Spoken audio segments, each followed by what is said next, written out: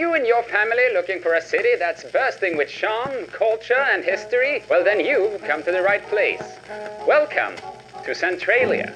Nestled in the heart of Pennsylvania, cen-tray-lia is a hidden gem just waiting to be discovered, appreciated, and made into your home. What's that? You're feeling warm?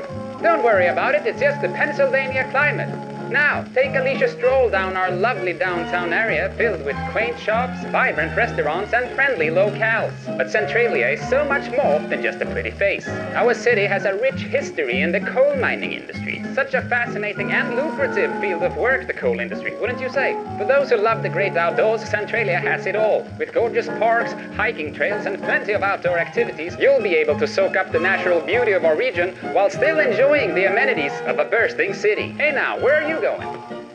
No, really, where are you going? Hey, hold up. We don't want you going off the trail here now, buddy. Ignore the sign. The sign is probably a prank. Just ignore the signs. Please don't keep going past the signs. Oh, no, not the mines. Don't go to the mines, sir. Listen, there's nothing for you to find. Oh, yeah, okay, that.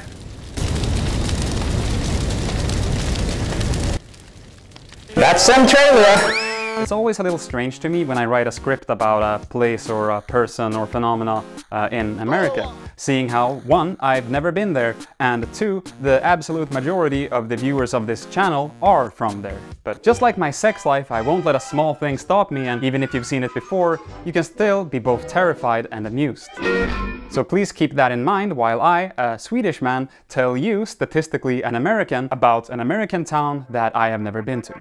So starting off with like the original history of the town, I honestly am not that interested in it because I have to imagine that it was originally owned by Native Americans and then it was either taken from them or bought from them by the white man at some point. In fact, let me go off script for just a second and look it up. I wasn't gonna mention it at all, but... many of the Native American tribes in what is now Columbia County sold the land that makes up cen-tray-lia to colonial agents in 1749 for £500. Who would have thought? Anyway, in 1856, two mines opened up in cen-tray-lia, the Locust Run Mine and the Coal Ridge Mine. These were then followed by the Hazel Dell Colliery Mine in 1860, cen-tray-lia Mine in 1862, Continental Mine in 1863, and the Bored Ape Crypto Mine in 1864. I made that last one up because I'm fucking hilarious. After the Wall Street crash of 1929, however, something crypto joke here, all mines but one were shut down. That, however, didn't stop the so-called bootleg miners. No, Onision, not those kinds of miners. Bootleg miners are people who keep mining from closed down mines, selling off whatever they manage to get out of it for their own profit. One technique often used by these people is what is known as pillar robbing, which is when the bootleg miners would extract the coal from the pillars supporting the roof of the mines. This is obviously very dangerous, but if you can do it without getting crushed, it can be pretty lucrative, since the professional miners who were here before you wouldn't have touched those pillars with a 10-foot pole, and therefore you can extract quite a lot of coal out of them. This, however, caused several of the abandoned mines to eventually collapse, which will become important later. That's pretty much all the setup we need, except for one more thing that will also become important later. In 1950, the cen-tray-lia Council acquired the rights to everything mined from the mines. This means that the town of cen-tray-lia can do whatever they seem fit with whatever is extracted from the mines, instead of possibly having to give it up to the state of Pennsylvania. That's a little bit simplified, but in a nutshell, that's what happened. Now let's get into the meat and bones of this story a little bit. Experts apparently cannot agree on exactly what started the series of unfortunate events that I'm about to describe, but as far as I understand it, these are the three most commonly accepted versions of the events. So cen-tray-lia had a landfill, and in May of 1962, the cen-tray-lia Council hired 5 men from the volunteer fire company to clean up said landfill. Now this had been done several times before, about once a year or so. However, the trash pit had now moved from wherever it used to be to a new location, an abandoned strip mine pit just a little outside of town. So the men get to work collecting all the trash or whatever is there, sorting it into a pile like they have before, and then sets the landfill on fire. Once enough time has passed, they put the fire out and go on their merry way. But little do they know that inside that landfill is still a teeny tiny little flame boy who just sneaky sneaks his way down into a little hole in the ground. And And that's the first version of the events. Version 2 is very similar to the first one, but it happened one day before, and instead of these 5 men, there was a trash hauler who dumps coal discarded from coal burners into the trash pit, not knowing that the coal is still hot. This is backed up by the fact that the cen-tray-lia Council apparently referred to in, like, their meeting protocols or something, the 2 fires at the dump. They learned about these fires because of the 5 firemen that apparently billed them for fighting the fire in the landfill area. Of note with this is that, as far as I understand it, the council was responsible by law to install fire-resistant clay walls between each layer of the landfill, but they had fallen behind schedule and the barriers had been left incomplete. The third theory says that this had nothing to do with either the 5 firemen or the trash hauler, and instead says that everything that's about to happen is a result of the 1932 Bast colliery fire. This has however been disputed by a man called Frank Jurgel Sr., who claims to have operated a bootleg mine with his brother near the landfill between 1960 and 1962. Now you'll have to excuse me that I've been a little bit vague so far, saying shit like everything that's about to happen and shit like that, but I just wanted to give you all of the necessary setup without really spoiling what's about to happen. But now we're getting into it. Let's jump ahead to 1979, 17 years later. Gas station owner and mayor of cen-tray-lia, John Coddington, great name by the way, appreciate that, wakes up in his bed. He gets out of bed, walks into his kitchen and grabs a cup of coffee. He walks outside and goes to his underground fuel tanks. Once there, he opens up the big metal lid, takes out a dipstick and lowers it down into the tank. He notes down on a little piece of paper how much gas is left in the tank and then begins to fish it back up. As he does so, however, he notices something a little peculiar. The dipstick in his hand now feels kind of warm, like it's hot. Confused about this, he makes his way back into the gas station, takes out a thermometer and attaches it to a string. He walks back out to the fuel tank, lowers it down, and after a minute or two has passed, he pulls it back out again. The thermometer showed 172 nonsensical Fahrenheit, or 77.8 galaxy brain Celsius. Now, if you haven't caught on already, during that landfill fire, or coal dumping, or whatever it may have been 17 years earlier, fire had found its way into the old mines beneath the town of cen-tray-lia. Over the years, this fire had spread underneath the entire town and was now at a point where it would be impossible to put out. And one of the reasons that the fire had not been able to be stopped is the fact that the bootleg miners had collapsed several of the entries to several of the mines, making it impossible to shut the tunnels off completely before the fire found its way deeper and leading into other mines. Now, as far as I understand it, most of the citizens of cen-tray-lia was vaguely aware of this, but this whole gas station incident of course garnered a lot of attention, but not as much as what would come next. I put the microphone on and set this camera up, and then I sat down in the bathtub just because I forgot to say, you know, like and subscribe. These are the lengths that I'm willing to go to. Please just do those things. Even if you hated the video, like, you're not losing anything. Oh, and leave a comment, just it can say whatever as well. I mean, it would be nice if it's a comment about the actual video, but if not, just Mr. Beast it. Just like leave your favorite emoji, I don't know. I would appreciate it. Okay, back to the video. On February 14th of 1981, little 12-year-old Todd Domboski, another banger of a name, was out playing in his backyard. Hey, check out this hella sweet backflip, bro. There with him was his cousin, 14-year-old Eric Wolfgang. Dude, I'm 14 now. I'm too old for backflips. I play with adult shit now. Whoa, what's that? You know what? You're probably too young. It's more of like a 14-year-old thing, but essentially it's a wheel and a stick, and then you use the stick to push the wheel, and it kind of rolls down a hill, and it's pretty fucking epic, bro. So then it goes. A sinkhole opens up in the ground. Todd falls into the 150-foot deep hole, and I don't know how, but my boy Eric Wolfgang here, which, like I said, only good names in this story, but he pulls some fucking type of hero moves and gets Todd out of the hole, saving his life.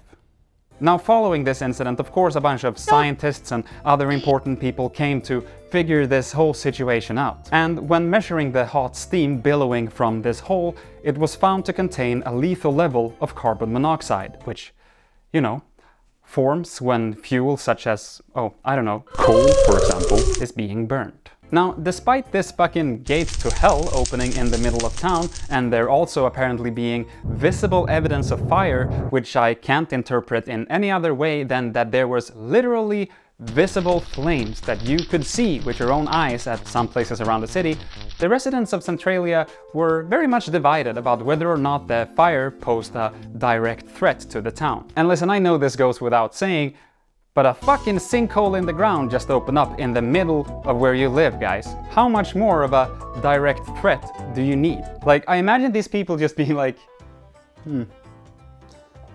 yeah, is it really that bad though?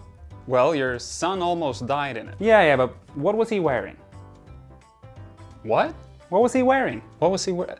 I don't know. Why? No, it's just I don't know, it doesn't look that dangerous to me. Maybe he was asking for it. That same year, 1983, the US Congress allocated more than $42 million to relocation efforts. Nearly all the residents ended up accepting the government's buyout offer. This resulted in over 500 buildings being demolished and over 1,000 people moving out of cen-tray-lia. In 1990, the yearly census recorded 63 remaining residents in the town. In 1992, Pennsylvania Governor Bob Casey invoked eminent domain on all property in the town and condemned all the buildings within it. The remaining citizens, all 60 or so of them I guess, tried overturning this action but failed. In 2002, the US Postal Service discontinued the zip code for cen-tray-lia. By 2006, only 16 homes remained. These 16 were reduced down to 11 in 2009 when the formal evictions began. In 2010, only 5 homes remained.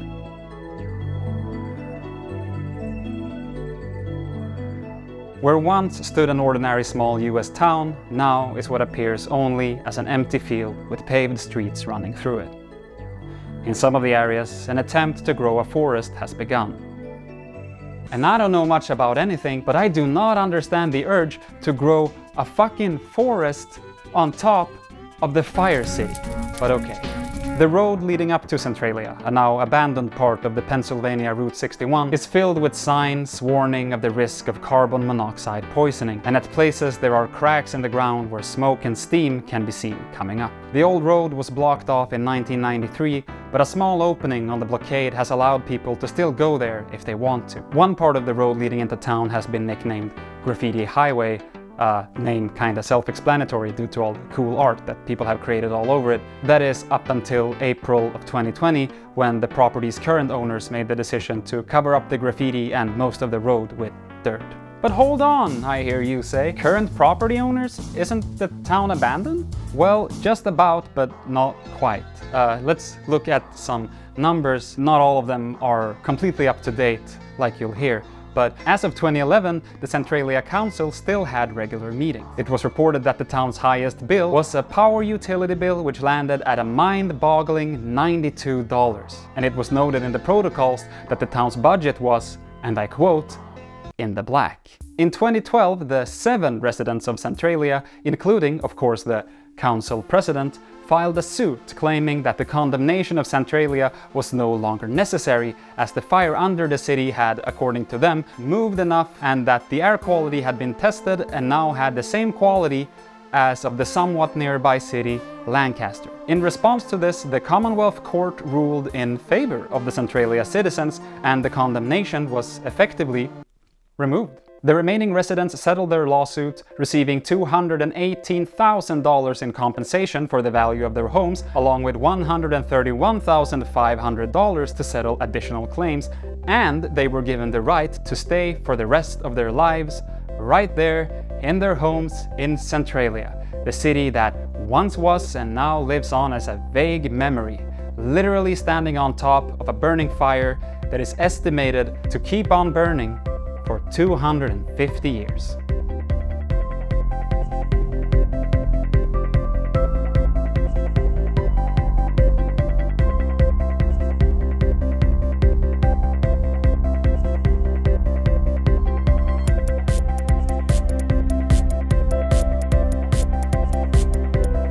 This is a Rolodex style SD card holder that I use to store my SD cards. And for every patron I get between this video and the next, I'll show another quirky thing that I own. Okay. So, as we start nearing the end of the video, I usually like to throw in some random little facts and interesting tidbits that I encountered during the writing. So, here we go. Remember how I mentioned that in 1950 cen-tray-lia Council acquired the rights to all of the mines beneath cen-tray-lia? Well, some of the residents of cen-tray-lia are convinced that the threat was never as big as it was made up to be. And while I think that's fucking ridiculous, I have to admit that the reason that they think that does hold some interesting points. You see, according to the municipality laws of the state of Pennsylvania, when a municipality can no longer form a functioning municipal government, i.e. when there's no longer any residents, the borough legally ceases to exist, and that would mean that if the state of Pennsylvania actually succeeded in evicting all of the residents, which sure costed them a few $1 million and a few $100,000 in buyouts and another few $100,000 in demolition costs and stuff like that, the ownership of the mineral rights of the mines under cen-tray-lia would revert back to the Commonwealth of Pennsylvania. Now, why would they care about this, you may ask? Well, the mines beneath cen-tray-lia are believed to be full of anthracite coal, and I'm not even gonna pretend that I know anything about this, but from Googling it seems that anthracite coal is by far the most expensive and rare coal in the world, making up only 1% of the global coal reserves, and it is extremely rare. Like, these mines apparently might contain anthracite coal worth hundreds of millions of dollars. Another funny little tidbit is that in 1966 a time capsule was buried and it was supposed to be opened in 2016. But after someone attempted to unearth and steal the capsule, the residents of the town decided to open it up a couple of years early in 2014. The time capsule contained one miner's helmet, one miner's lamp, a Bible, local souvenirs, a pair of bloomers signed by the men of cen-tray-lia in 1966, and, funniest of all, to me, some coal. There was just some coal in it. You know, like the stuff that ruined the town. Something else that I learned is that there is also an active church in the town, which has been found to be standing on solid rock ground, and therefore has been claimed to not be in any danger of collapsing. They still hold weekly services every Sunday. The town has 4 cemeteries, and all of them, including one on a hilltop that literally has smoke rising out of it, are well maintained to this day, and I wanna go there! I wanna go to the fucking smoke cemetery, are you kidding me? I'm picturing that it looks exactly like fucking Night of the Living Dead or some Ed Wood film. It's on a hill as well? Ah, that's so sick. And finally, some numbers. Number of residents, 5. Racial makeup of the town, 80% white, 20% Asian. One resident, that's 20% of them for those of you keeping count, was under the age of 18. And that's the story of cen-tray-lia. I should have some closing words, but I really don't feel like I have a lot. The town of cen-tray-lia is weird and cool, and I just want to go there, but by the time that I'll visit the States, it'll probably be too late, so I'll have to make do with all of the YouTube videos I've been able to find. By the way, if you're here because you're one of the people on YouTube who's posted a video of the place, sorry that I stole it from you. If it makes you feel any better, I'm not really making any money off of these videos. This was another one of those kind of impromptu videos, so if it looks a little shittier or if it felt a little bit more disjointed, it's because I'm still trying to get faster at making these videos, so sorry about that. Somewhere on screen right now okay, my memory card ran out of memory just as I was about to end it off, so now I'm shooting this from my stream camera. Good segue into saying, hey, I'm on Twitch, come hang out if you want to. We're gonna be watching VHS horror films soon, that's gonna be cool. But yes, I was just about to say that in Joker Man font you've got my patron producers on screen somewhere right now, and they get the privilege to stay on screen while the rest of my patrons roll by in a plain old Arial font without as much as a stroke or a shadow. In actuality, I'm very thankful to everyone who's a patron, thank you so much. And if you watching this aren't a patron and you want to help me, you know, keep making these videos, check out the Patreon link somewhere on the screen right now. If you're still here and you like this video, thank you so much for watching. You'll probably like this video where I talk about Roy Sullivan, let's say. Let's put that one there because the YouTube algorithm didn't like that one. Okay, cool. See you next time. Bye bye.